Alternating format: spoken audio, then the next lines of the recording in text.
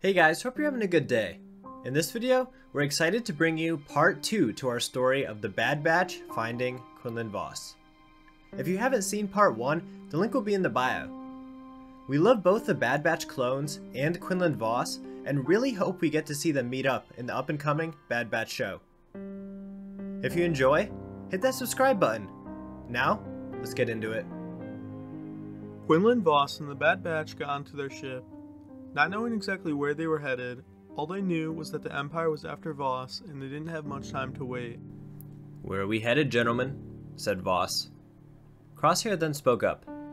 "We have to keep a low profile. We do not want the Empire knowing the whereabouts of a rogue clone squadron accompanying a Jedi. It's too much noise." Hunter then got up and looked at Echo. "Hey Echo, why don't we pay a visit to your old friend Rex? The last I heard from him, he was lying low on Selos, and he can tell us more about what is going on." Echo's eyes lit up. "Sounds good to me. Any objections?" Quinlan Vos nodded. Rex was the bravest soldier the Republic had to offer. "I'm in." Suddenly, Wrecker got up from his seat. Guys, we've got company!" The Empire had reached them on Jakku. 3 Empire gunships along with several fighters came crashing through the clouds and began blasting at the ship. "We have got to move," said Tech. "Hold them off while I get us out of here." "Leave that to me," said Wrecker. He pulled out a homing launcher and walked onto the ship's platform. He aimed and shot down the descending fighter. "Ha ha ha! Got one!" Within a few seconds, they were off the ground. Tech and Hunter were in the cockpit while Crosshair was on the gun. They ascended out of the atmosphere, blasting back at the clones. The gunships were dangerous, but their speed was no match for that of the Bad Batch. When in space, they were alarmed to see a mighty command ship of the Empire towering over Jakku. They quickly turned into the opposite direction and launched into hyperspace. After several minutes in hyperspace, they reached Selos. "Alright, we're here. How are we going to find Rex?" said Vos. Hunter pulled up his armor and began sorting through his datapad. "These here are the coordinates that Rex told me to find him. Let's hope he's still there." The coordinates were considerably far from where they entered the planet, but they were luckily able to arrive before dusk. When they approached the site of Rex's last known location, the area was experiencing a sandstorm, making it quite difficult to see. However, through the sand, they spotted a shadow of a moving vehicle.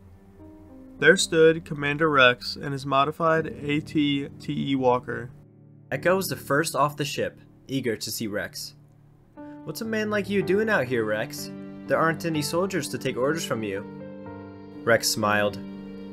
"My days of giving orders are done, my old friend, but I'll boss you around until the day I die." Rex and Echo came together in an embracing hug. They were relieved to know they had both made it out of Order 66 alive and aware of what happened. Rex then looked to see Quinlan Vos and the Bad Batch coming off the ship. "If you plan on blasting me, Rex, now's the time," said Vos jokingly. "My chip was removed within hours of the commencement of Order 66, when Commander Tano saved me. We had to fight through hundreds of 501st soldiers, my brothers, just to make it out alive. We tried to save them, but we failed." Hunter then walked up to Rex and gave him a firm handshake. "It's good to see you, Rex," he said. Rex nodded. "You too, Hunter. I'm glad you guys made it. Come inside, everyone. I was just about to make dinner." The men talked about everything that had happened over dinner. The news was mostly bad, but there was hope. Rex told them that he had not heard from anyone besides Ahsoka, and that he eagerly wanted to save more clones. One thing Rex said particularly caught the attention of the group.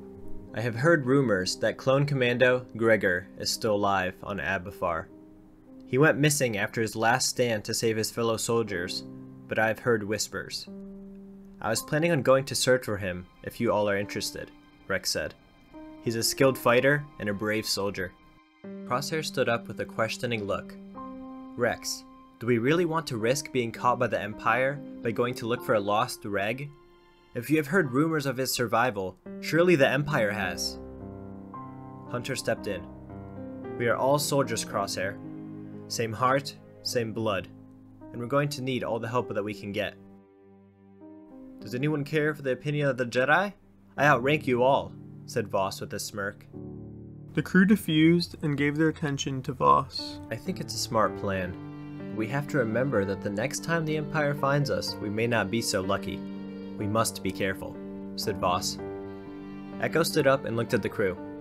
It's settled then. Rex, ready for one last mission? Rex smiled. Always. Alright guys, we hope you enjoyed the continuation of this story.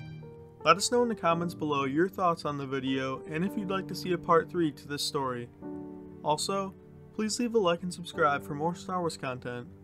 We hope you have a great day, and may the Force be with you.